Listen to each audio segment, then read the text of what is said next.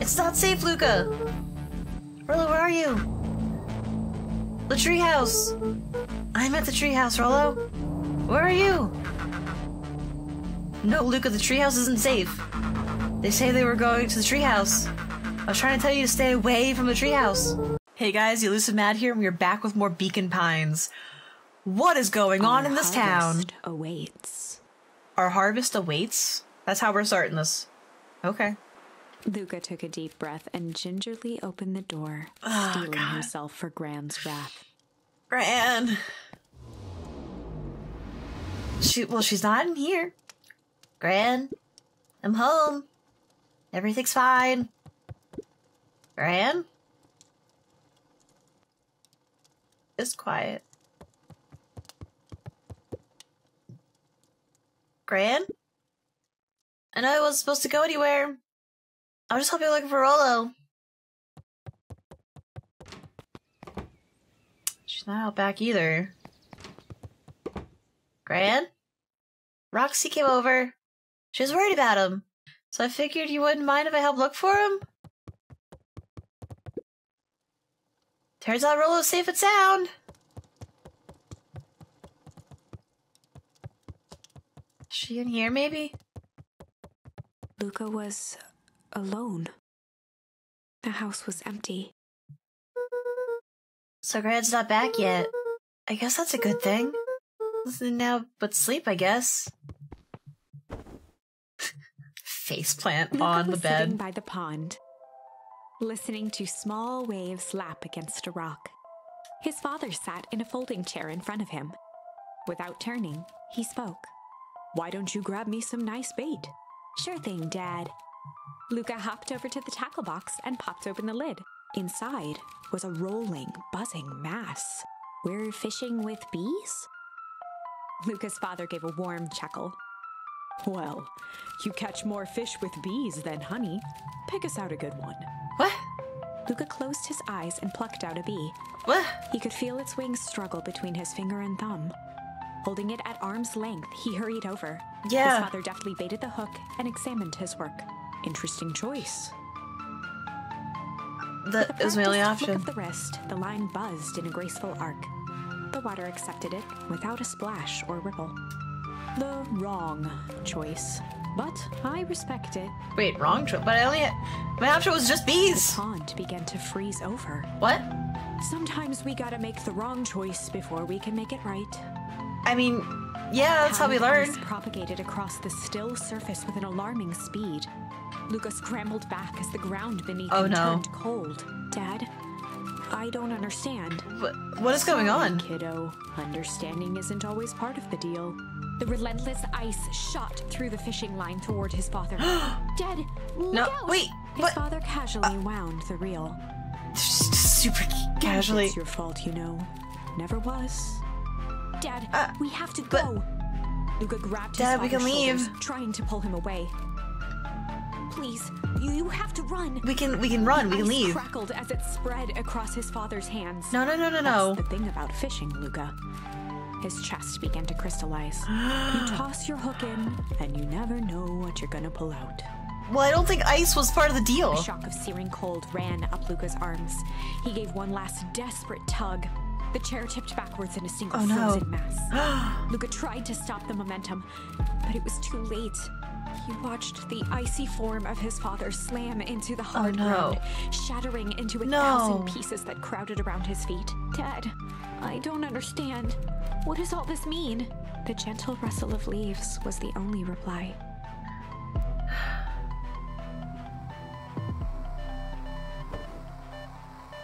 And now we're being awoken by Morse Luca's code. eyes struggled to focus on the walkie-talkie. Rollo? Yeah. Faintly, he could hear Rollo amongst the noise. Luca! Rollo, is that you? Luca! Yeah, yep, there? Rollo, it's the middle of the night. Luca, thank God! Listen! I don't know how long this thing will work down here. Down here? Rollo's voice was coming through more clearly now. but some words were still just static. The sweet soul grabbed me yesterday. What, the man in the hazmat suit? It was... took me to some sort of... I think I'm underground. Underground? Are you okay? Kinda.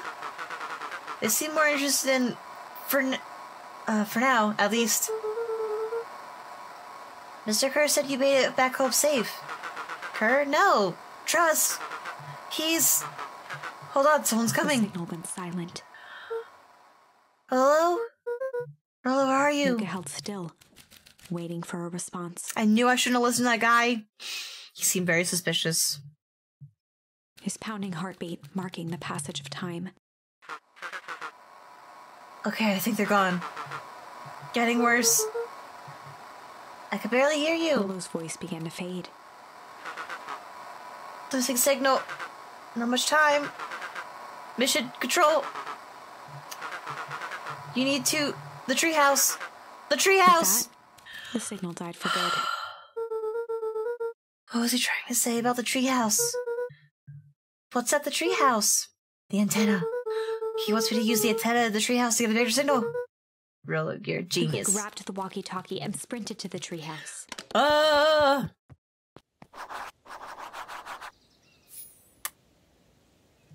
This way. I was like, which way is to the treehouse? Luca heard a group of footsteps approaching.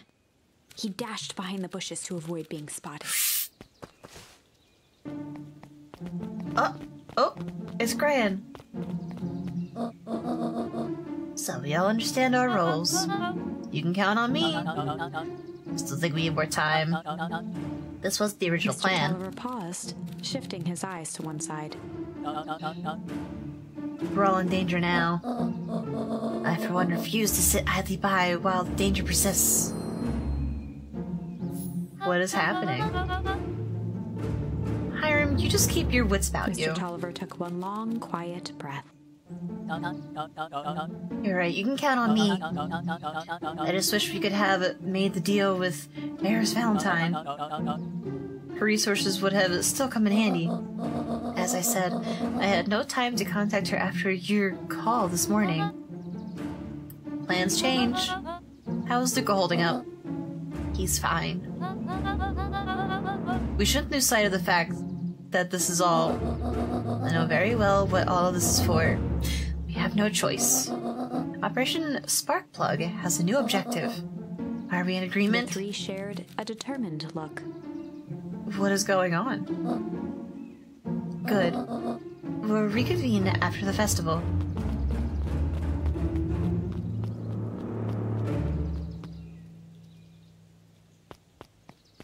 I think she knows that I'm here. Gran. What are you meeting with Miss Fartelli and Mr. Tolliver last night?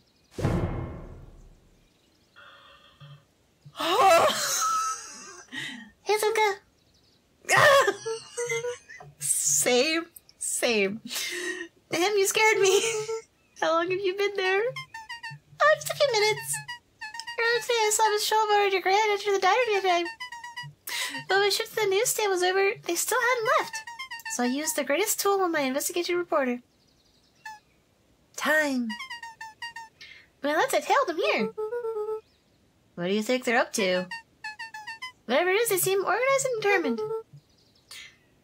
They mentioned the festival? Yeah, I heard that too. Has your Gran been doing anything differently recently? Anything strange? She got a phone call this morning and rushed out the door. A call from here, Hiram Tolliver, it seems. She's either furious or terrified. Or both. Luca, be careful out there. I think we might be in the middle of a scoop of a lifetime. I will. Are you coming out? No, I'm gonna stick out here for a bit longer. See you, Luca. Okay. Alright, we're going to mission control. What are they doing over there? Old Picker's Pond. Should I go talk to them? I feel like I should. What are they doing out? It's a bit suspicious. I did it! I changed the sign. So did anyone see you? I don't believe so. You were right. It was simple enough to rearrange the letters. Odd choice for a prank, though. In situations such as these, odd is good. The two boys shared a mischievous grin. Can't wait for everyone to see the big reveal. It should be quite memorable. Let's make ourselves scarce for now. What sign did they change? There's also a light on. It's not the festival sign. I haven't tried to go into this building, but there's a light on inside that I'm like very curious about. Okay, we're going to Mission Control. Mission Control is where we have to go. Because Rollo needs our help. Lights are on. I'm hoping that's not what I wanted. This one? Okay. Rollo, are you there? I'm at the treehouse now, Rollo. Mr. Kerr said you were alright.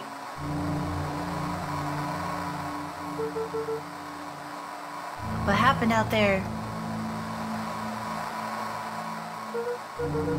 Dang it, Rollo, where are you?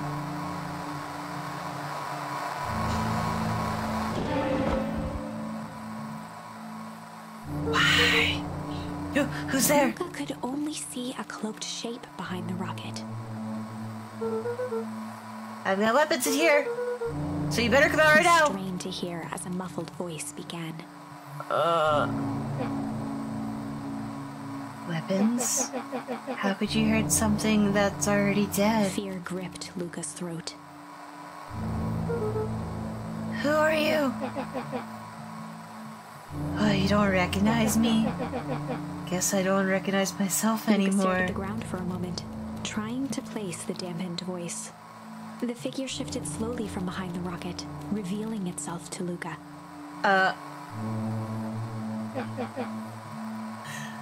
I'm a monster, and now they hunt me like the beast I am.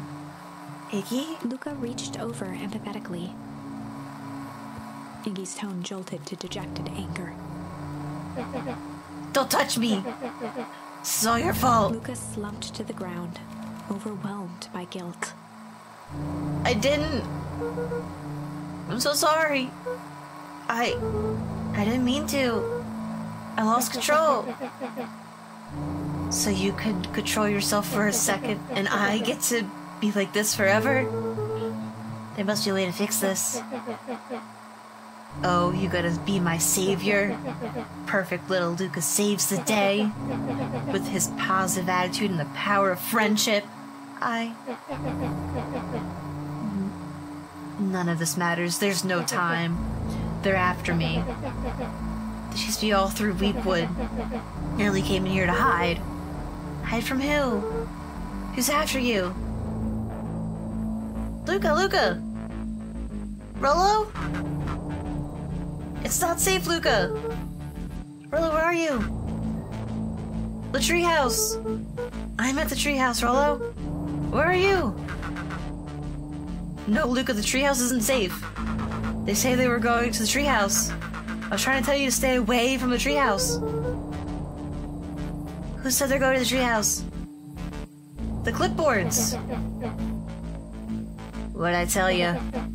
Those Freno Harvest wackadoos are after me. They've been chasing me, yelling questions at me.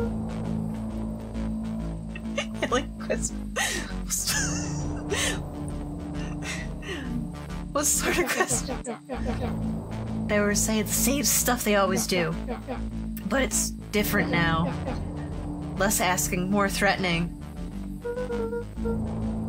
We're gonna figure this out, Iggy. Yeah, well... thanks. Hello? Is the new president this... arboreal domicile? Is the new president's arboreal domicile? Crap, they found me. Look at what's happening! Don't panic. You stay here, and I'll see what they want.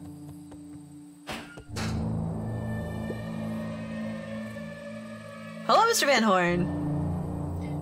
We would love to hear your thoughts. Do you have time for an informal chat? We'll be brief. Your time is valuable to us. Be down in a sec. Of course. What the fuck? Was this a hive mind? We have a problem. Luca, you gotta get out of there. Who's out there? Is it them? Yeah, the clipboards. A bunch of them. How many? Maybe all of them? And yeah, you were right. They're saying the same stuff, but with the creepy knob cranked to 10.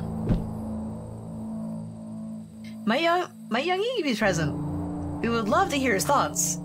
Run! He slumped to his knees. Oh my god. I don't know what to do. I'm just so tired. Luca, what do we do? Luca grabbed the walkie-talkie and headed for the window. Follow my lead. Luca and Iggy climbed up the back of the treehouse to its roof, where Rollo had constructed his MCDC. MCDC? The Mission Control Defense Cannon. Oh boy. From behind the crowd of clipboards, William Kerr strode forward, a warm smile on his face. I don't trust him. I don't trust any of them. Iggy, there you are. Iggy, there you are. You gave all of us a heck of a scare. Get away. Just leave me alone. Oh, I'm sorry, Iggy, but no can do. No worry, though. We're here to help. Help? Then why are you chasing me? Luca, can you talk some sense up to your pal up there? Just look at him. He's not well. What's wrong with him? What did the gunk do to him? Well, it's a pretty honky big question, Luca. All you need to know is that he's sick. He's real sick, Luca. I just need you to let us help. I just need you to let us up there and take care of him. I told you Rollo was okay. That he was back at his place. You told me Rollo was okay, that he was back at his place resting. He is, poor fellow just got a little lost. That's a lie. That's a hurtful thing to say, Luca. Thought we were buddies. Why, because he lets you ramble on like a wackadoo? Nobody likes you, you creep. Her smile faltered. Why don't you pop down here so we can have a face-to-face? Yelling like this is gonna give us all a heck of a sore throat. And who wants that? The grip tightened on the MCDC. What'd you do to Rollo, you liar? Well, shucks, Luca, the only teeny tiny fib I told you was that he was at home. He is resting and he is perfectly safe. For now, at least. What happens to him next is up to you, Luca. Look around. You're in quite the pickle, and I'm the only person in this whole wide world who can help you. You get to decide how this ends. Luca's mind raced. He was caught in a trap. What do you do when there's no hope? Oh he boy. wiped his cheeks with a sleeve. What are you gonna do, Luca?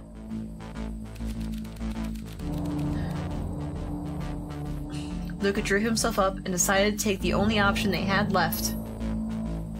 With fire in our eyes, we are going to fight. Luca drew They're not going to himself take up us. And decided Not to easily. take the only option they had left. Fight. He swung the Mission Control Defense Cannon around, aiming it confidently at the smirking face of William Kerr. Get him. Hey, Mr. Kerr. Luca summoned his most insolent demeanor. Rollo sends his regards.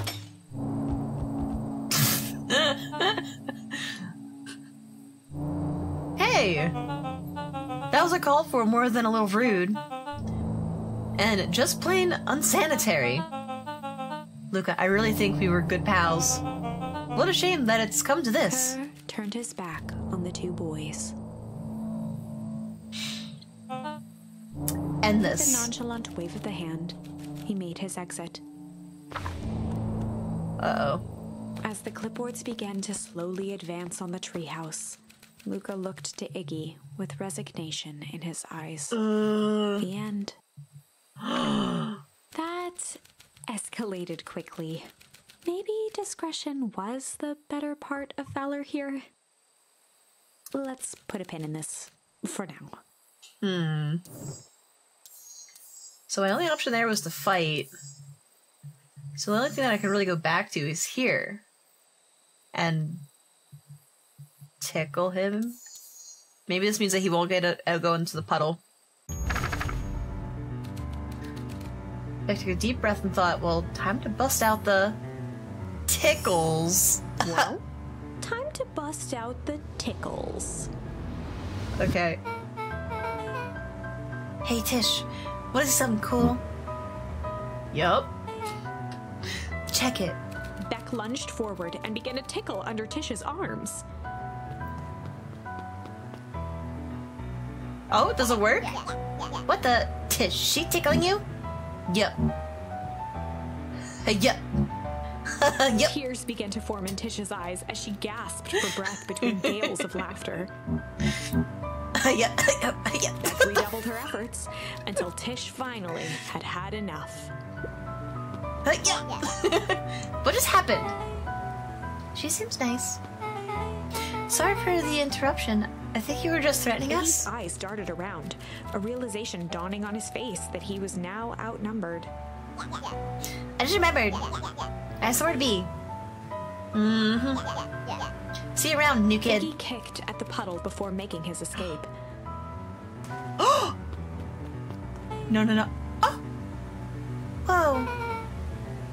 What a little creep. Beck, I think you got ooze in your hair. Shook the ooze out of her hair as best as she could. Oh no.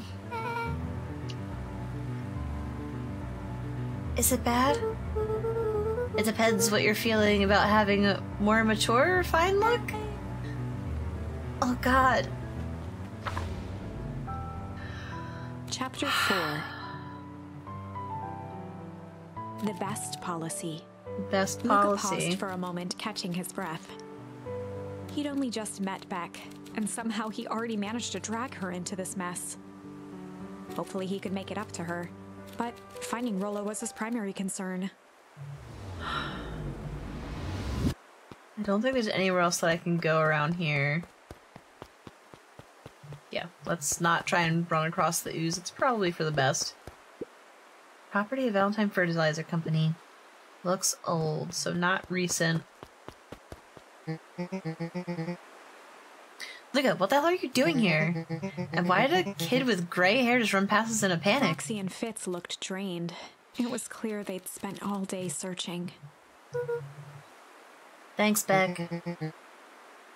Or that's Beck. I don't care who she is. What happened?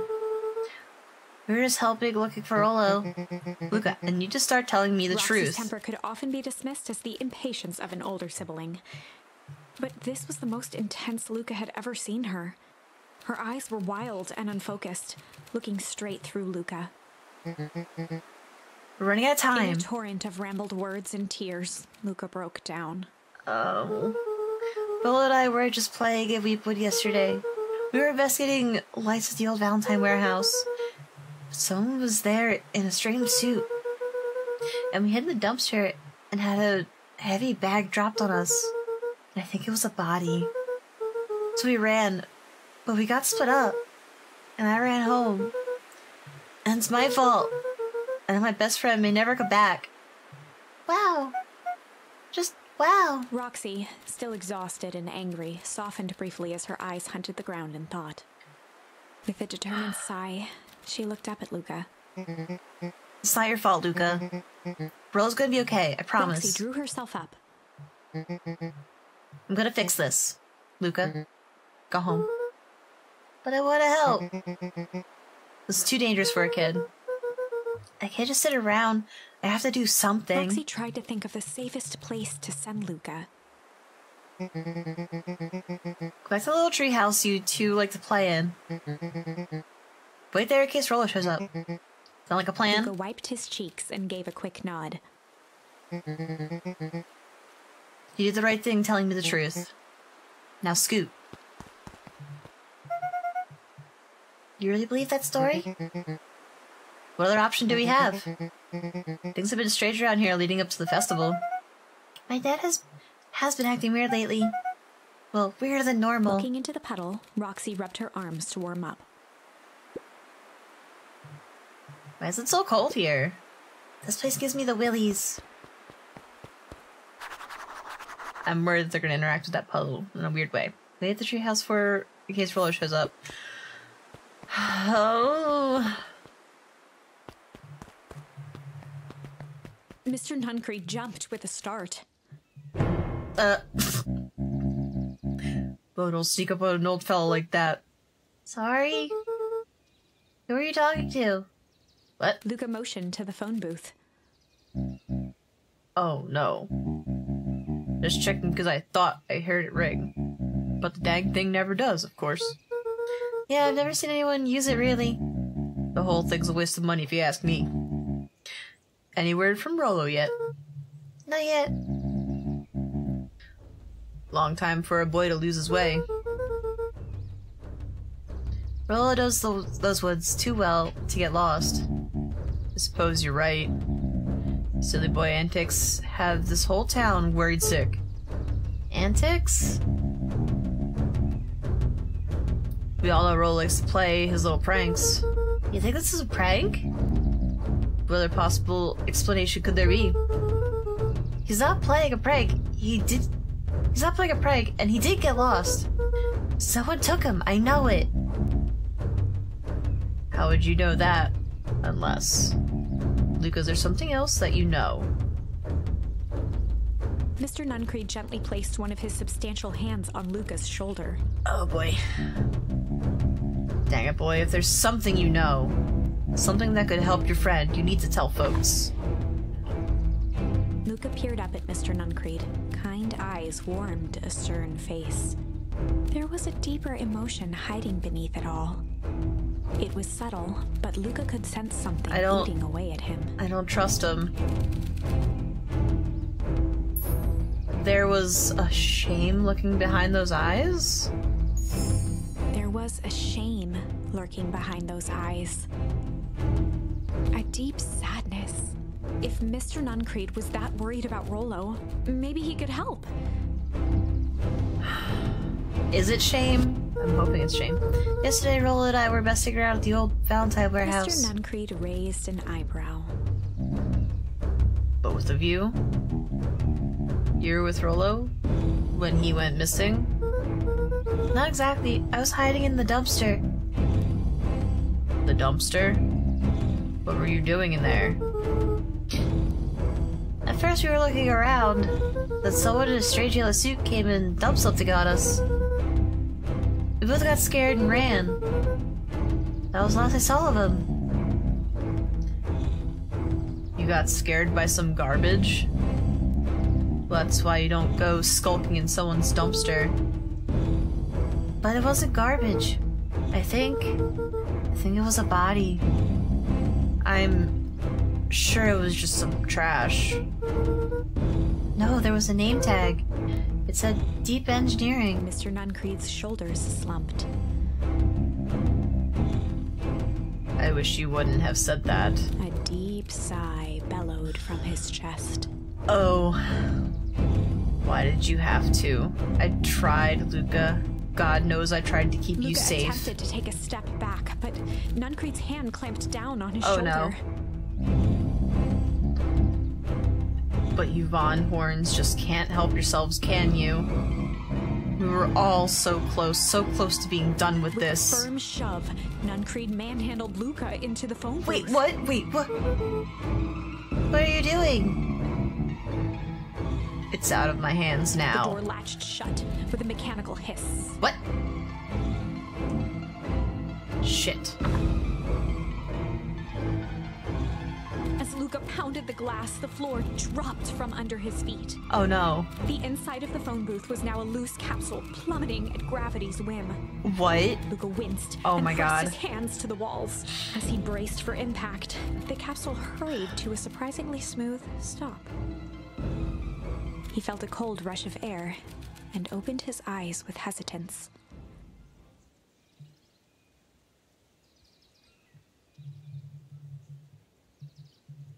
Two large figures in hazmat suits occluded his view. Oh no. Luca heard the deep, resigned voice of Mr. Nuncreed over an intercom.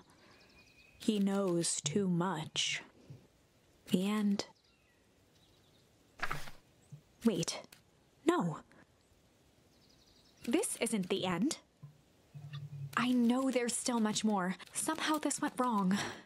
Okay, let's try something else. What happened? Alright, guys. I'm gonna leave this part here. Oh my god. Wait, so Mr. Nuncreed is behind this and he knows what's going on. So we can't trust him. Alright, we're going to find out what's going on more with this next time. But, thank you guys so much for watching. I really appreciate it. This is getting so intense. It's so good. But, let me know what you think is happening. What are your hypotheses about the story? Who done it? I mean, Mr. Nuncreed seems very suspicious at this current moment in time. But, thank you guys so much for watching. Make sure you leave a like and maybe a comment on the video. And, I'll see you in the next one. Bye, guys.